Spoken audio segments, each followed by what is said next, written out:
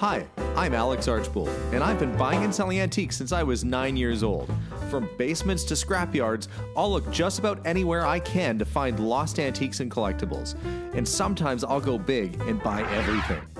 I never know what's going to happen or who I'm going to meet. This is our life, this is our adventure, and this is Curiosity Inc. I'm home, honey. Hi guys, and welcome to today's episode. If you recall, a while back, probably about a month or two ago, I bought a 1940s Daimler DE27 limousine. We believe was owned by the royal family at some point. Not that matters a whole lot, but it's kind of cool. The car had been sitting since 1989 in this warehouse behind me here. This is the first time it has seen daylight since 89. That's a long time. And here it is. It was parked originally. It was purchased and used as a wedding car, with no wonder. I mean, it looks like a wedding car. It's painted white and everything. And I guess it was on site at a wedding. The chauffeur opened the driver's door. The wind caught it and it blew back and created some damage. They never did fix it. That's the only reason why that car was parked. Otherwise, it was a running, driving vehicle. And I talked to a fellow about a week or two ago, and he says he remembers seeing this car on the road back in the day, you know, driving around to weddings and taking people all around town. So I bought it as a project.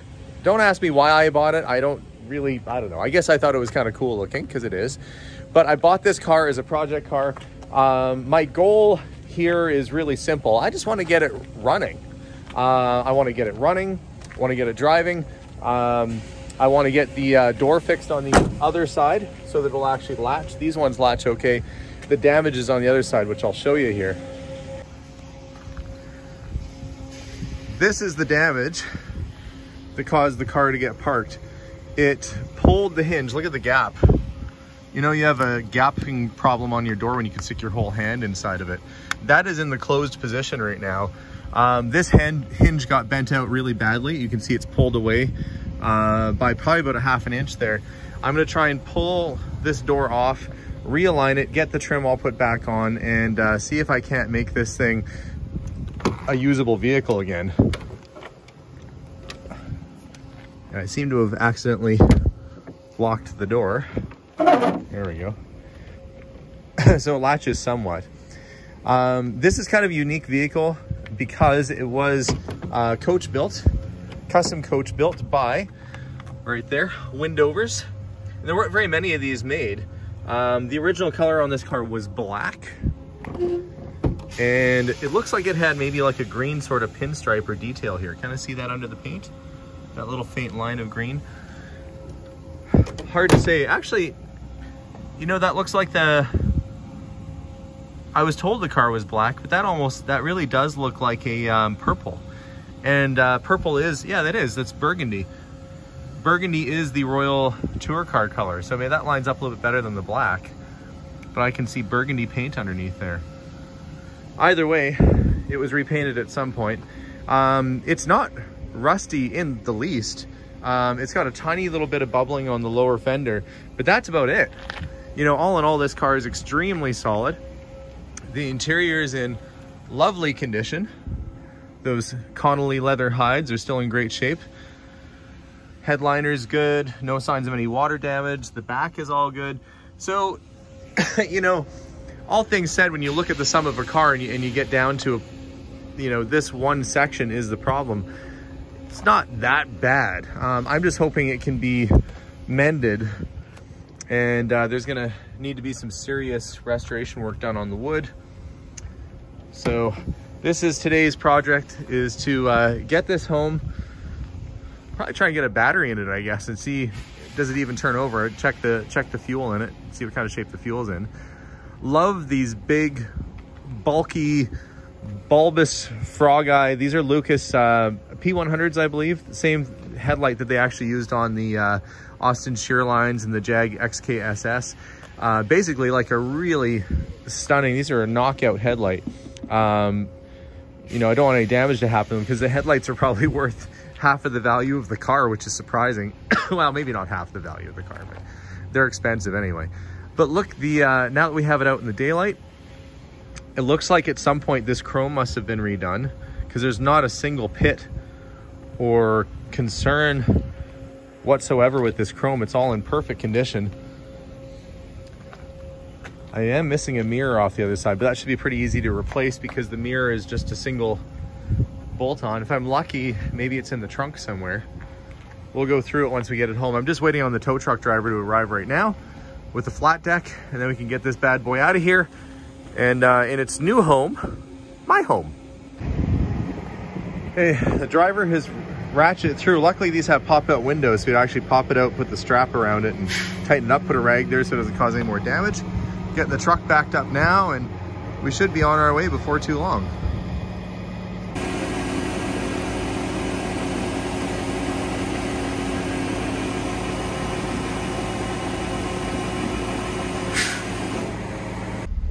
She's all loaded up.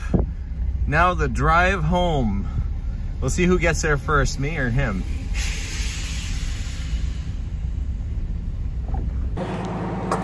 All right. Let me know when you're ready. Yeah, let's bring her.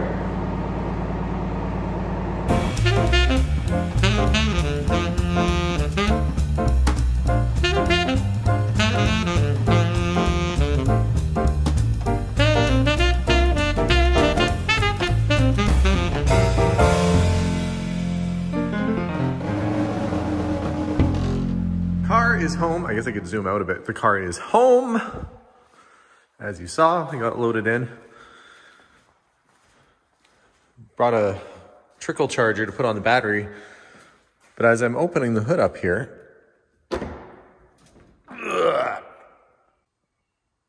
good grief, that has to be the heaviest. That's aluminum. It's got to be one of the heaviest aluminum chunks. It's like aircraft thickness. As I was looking under the hood, lots of room in there, but no sign of a battery. Now, I don't have an owner's manual for this vehicle, but that's okay, because if memory serves, which it did, I used to have an MG TD, also a British vehicle. And where did they put the battery in an MG? Well, they put it underneath the seat. So I checked underneath the front seat, there was nothing there. Checked underneath the back seat. You imagine, "Oi, don't mind me, Queenie. I just got to charge the old battery." And she'd be like, "Oh." It was like an inconvenient place. If the Queen is watching this, I'm sure you don't laugh like that. Maybe you do. Anyway, look, I found it. And I look at this gargantuan battery tray that this thing is sitting in. That's a 12-volt battery, which is a little bit odd to me because 1940s vehicle, you'd think it would be 6-volt. But it is possible that they had multiple 6-volt batteries in that space, because that tray is big enough to hold probably 3 12-volt batteries in a row.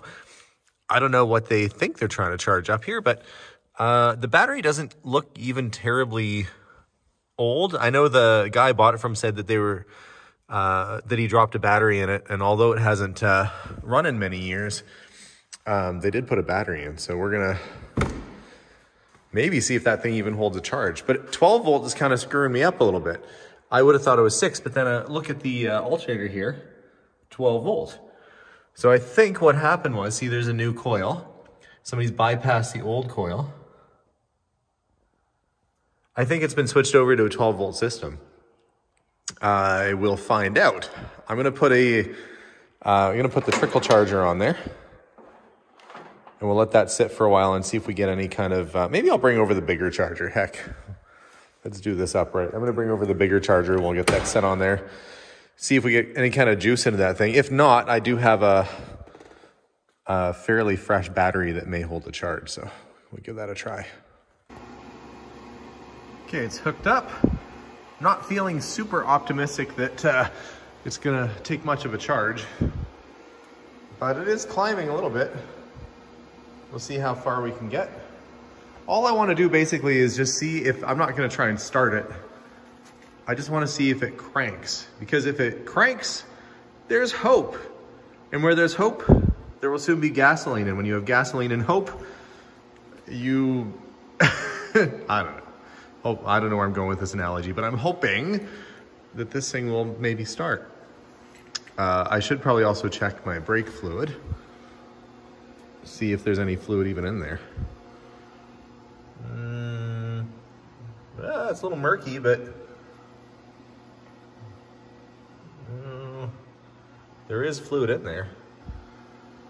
Definitely change that out though. What does it say? Use Luvax chassis oil. Well, that ought to be fun to find at my local hardware store. Huh. Good thing is at least it looks like there's kind of a more recent lead wire on the coil, and the plug wires don't look too bad. I should put a little bit of oil down each cylinder just to free up the rings so that I don't have any, well, if it is stuck, which I don't think it, well, the fan's not stuck, but I don't see the motor turning. I'll put a little oil in there too before I crank it over, just to make sure that has a chance to lubricate the piston rings a bit too. I was doing a little sleuthing, aka snooping through the car. And the story of this vehicle goes, I'm told it was a Royal Tour car, which might be likely. I mean, these were used by the royal family, and it was the royal shade of burgundy. But I'm told that it was used later as a wedding car, wedding white. And that around 89 or 90, the chauffeur had the door blow open in the wind, it screwed it all up, and that's why they parked it. So in the pocket, we have this. The St. Albert Gazette from July 29th, 1990. July, nice time of the year to maybe get married, a Sunday, a day that family would have off. So maybe, let's see. And we have this. 4 girls.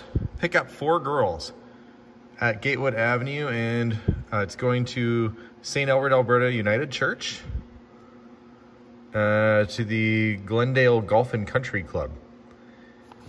So going to St. Albert, and 4 girls. Well, heck, that can going to a church. That sounds wedding-like to me. So could it be that the final paperwork from this vehicle, chauffeur had a sore throat, as there's black licorice lozenges in here. So he's already having a bad day. Travel vans. Oh, Prestige Limousines. That's who used to own the vehicle prior to me. And you know it's an old business card because it doesn't have the area code in front of it. Who is your driver? Wally. Wally's the driver, number 856. I wonder if Wally's still alive. Sad to say, not likely. So there we go. Wally is headed to a country club in St. Albert. He's got a sore throat, so he's already not feeling his best. Maybe he's weakened by his cold he had. So when the wind catches the door, he's already having not a great day, and then the wind blows the door off. Crystal Plamondon. And were they listening to tunes? Charlie Bird and Lorindo Almeida, that's jazz. He was listening to some sweet jazz in this cassette deck, and he didn't trust the wiring they redid because there's a fire extinguisher right here. Or I guess in those days somebody could have been smoking in the back and you'd have to go and douse them. So he's got, looks like there's some blues on this one. So he's into blues and jazz. He's had a Coca-Cola. Did he win anything? Let's see. It says, look under the cap and see if you won. Let's see if he wins anything under here. Never even flipped it over. Let's flip it over and see if this was a winner. Well, it was 10 points. Expires September 30th, 1990. Might be a little past that one. For the dream auction. Which I guess was not his dream. There's still some matches in here. Okay, generic junk. Let's see, when's this coin from? Key for something. When's the nickel from? 1979. Well, this all seems to check out. The bottle cap and everything, that this car was indeed parked in 1990 after a failed wedding. I wonder if he even made it there to the country club golf course. I could see that being windy. That is what ruined the vehicle. I'm just gonna make sure that's in the off position as I'm charging this. Should also make sure it's in neutral too. Don't accidentally crank it and then it does something. Looks like this switch has a few different positions. So there's off. Oh, that's probably gonna be your headlights actually. So that would go on, and then that's likely your starter button, which of course isn't doing anything right now.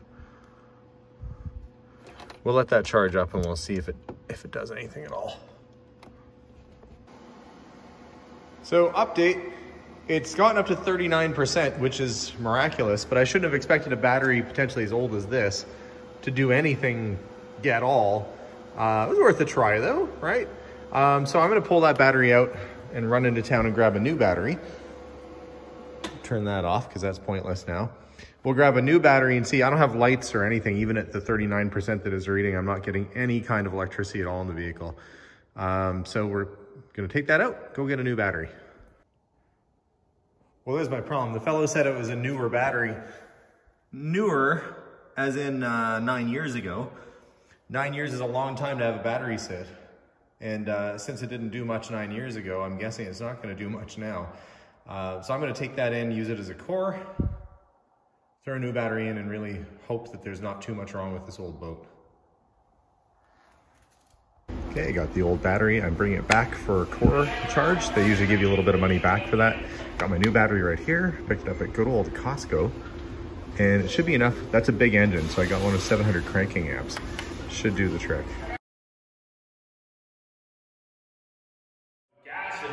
How do I open it? I got a troublemaker here in the garage. I tried to put gas in this here gas tank, so Alex can go from here to Vancouver Island for a holiday. Yeah, is it because it's a boat? I can float across instead of taking the ferry across there? Well, yeah, and I hope you take your wife and your children, or maybe you want to go on a maybe a honeymoon for the second time. You know, that gas in there is probably so old, it's like moonshine. Oh, wow, okay, how do I get in there? But you were saying you liked that one, right? It's a beautiful car. You should have a look inside. You know, Hans, apparently Queen Elizabeth sat in this car when she first got married.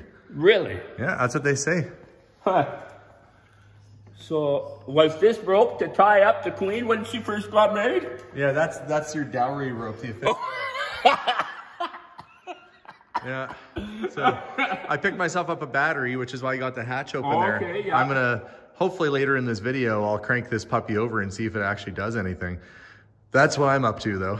Well, that is one beautiful old car. Oh, thanks. All right, new battery is in. Let's just snug that up a little bit, see if anything happens. I'll go up to the front of the car.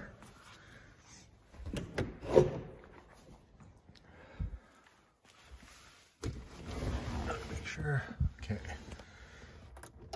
Key on. Nothing. Actually, maybe I have to have my foot on the clutch, or maybe there's a starter. Sometimes they have a starter button on the floor too. I'm just gonna fiddle around a little bit here. Detroit, pull reserve, mixture. That should be headlights, I think. Nothing. Well, I know it's a good battery. Strange. Well, it seems like I've got no power throughout the vehicle. Pulled the fuse box, and I've got a blown 35 amp fuse. 35 amp, that was gonna be something pretty big. Nothing's labeled. But I guess we'll see if that does anything. I'll grab another fuse. It's a glass fuse, so it should be pretty easy to swap out. And I'll give it another try. Well, the fuse didn't do anything, and it looked like it was for the side marker and tail lamps. So I'm gonna crawl underneath here and see if I can see any wires that are disconnected. You know, maybe they had a fail safe in here where they could basically just unplug, who knows. Just got to trace the wiring and see what's going on.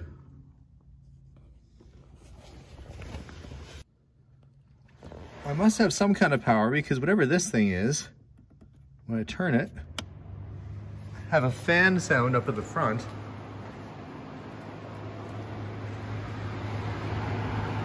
Auxiliary fan. See it spinning in there. So that's working. So there is some power getting to the vehicle. It's just not getting anywhere else.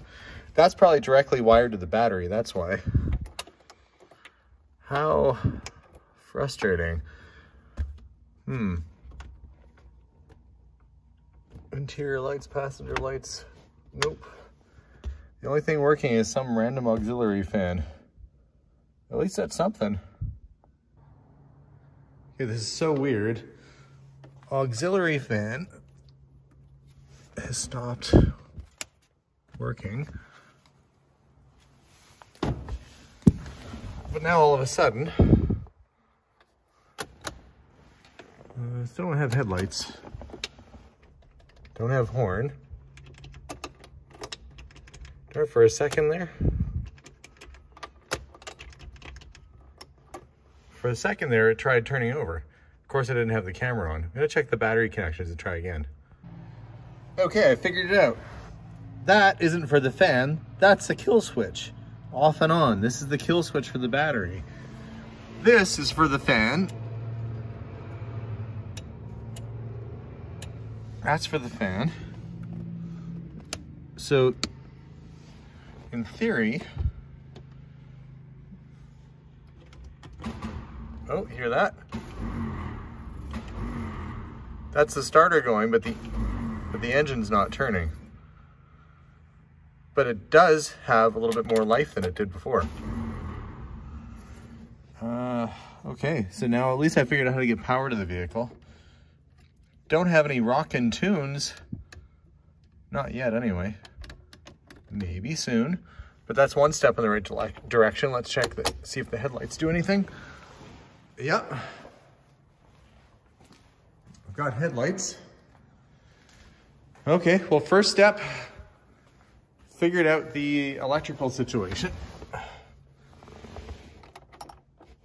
But still can't get the darn thing to crank. I'm just gonna make sure the starter isn't, I might just give it a little bit of a tap and see if I can free it up. Beyond the spider webs lies the starter. Indiana Jones that out of the way. It sounds like it's just freewheeling. Occasionally you can grab like a broom handle or something, give it a bit of a tap, and it'll knock things back into position. Don't know if that's gonna work in this case, but it's worth a try. I am just gonna give it a little tap-a-rooney. A little firmer. Let's give it a little tap with a piece of wood. This might seem like the most backwoods way of doing this, but you would be surprised sometimes bits just get stuck. Okay, I'm gonna push my foot in on the clutch just in case. Ah, listen to that, it's turning.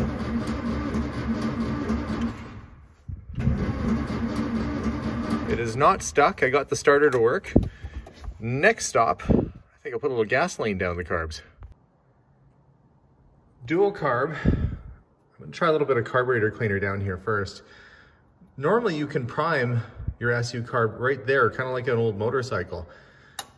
That looks like it's missing the primer. I don't know if that's by design because they're linked, or really what's going on. Hopefully I don't see a lot of fuel come spurting out of there. There is no gas in the car right now, but I'm gonna try a little carb cleaner and see if it takes spark. Okay, put a little gas in the carb. Give it a try.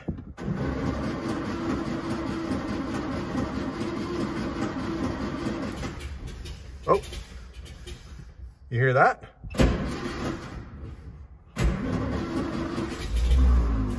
Listen, it almost went. Oh, she wants to go. She wants to go. Aha! Well, it doesn't sound super great, but it lives. I'll try it again.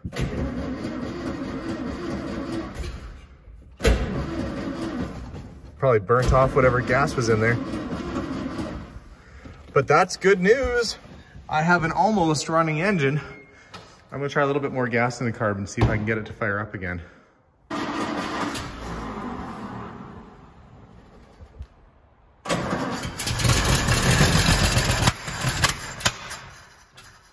Well, might need a little tune-up, but it runs, and that's better than it did since 1990.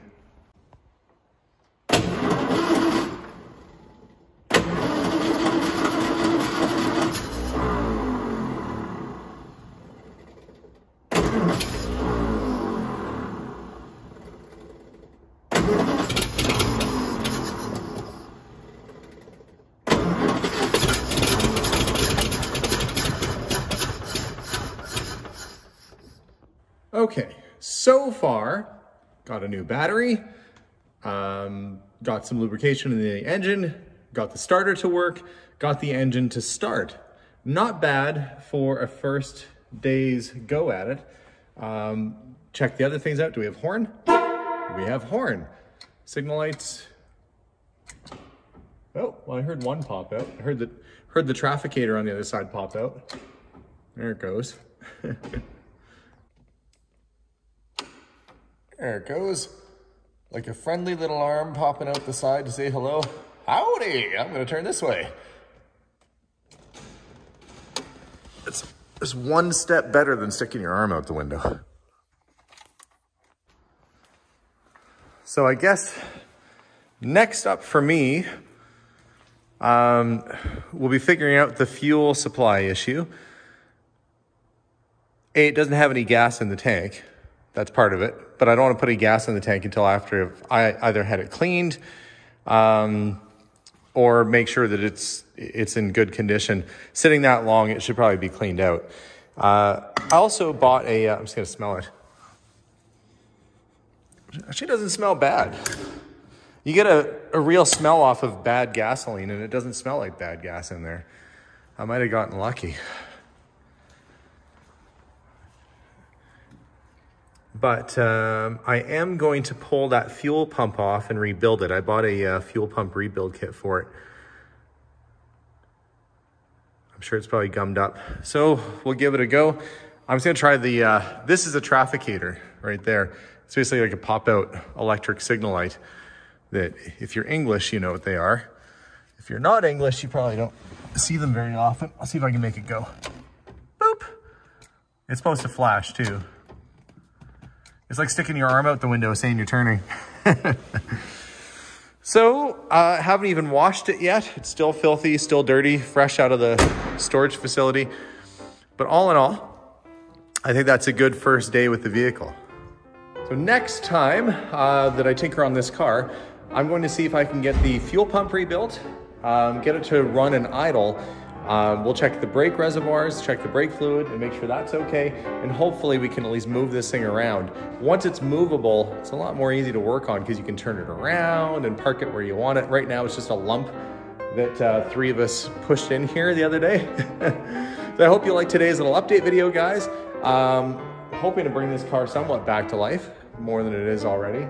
And then eventually tackle that busted door on the driver's side. So thanks for watching today's video. We'll see y'all soon, and bye for now.